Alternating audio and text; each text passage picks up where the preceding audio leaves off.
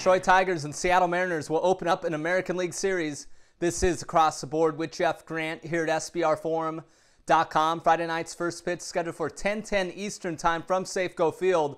The betting line is flat in the market while the total stands at 7. Detroit has alternated wins and losses over its last 4 contests, looking to build off a 5-4 victory over the Oakland Athletics as 127 road underdogs on Thursday. And the Tigers' starting rotation, a 7.31 combined ERA over its last 11 games. Offensively, second baseman Ian Kinsler figures to lead the charge, given the fact that he's 8 for 20 in his career against tonight's opposing starting pitcher, while Justin Verlander takes the hill for Detroit. He's 5-4 with a 4.04 ERA, and the right-hander has compiled a 4-5 record and 4.23 ERA when pitching in the Pacific Northwest. Seattle has also split its last 4 games, coming off a 7-5 setback to the Los Angeles Angels as 108 home underdogs on Thursday.